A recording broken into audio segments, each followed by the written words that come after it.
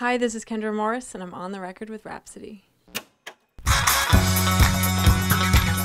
The record I want to talk about today is Barrington Levy's Bounty Hunter. I've started buying up a lot of vinyl, and at the record store around my house, I found an old copy of Barrington Levy's Bounty Hunter, and I picked it up, attracted to the illustration, being a little familiar with him, but not completely. I took it home, and I've been listening to it non-stop for about the past month, back and front, and the songs on it are great. It's awesome. Like, it came out in the late 70s, and it's just this real dubby reggae, just super dubby reggae record, and all the songs are awesome. Skylarkin is one of my favorites. I've even tried to learn it on guitar lately. Shaolin Girl.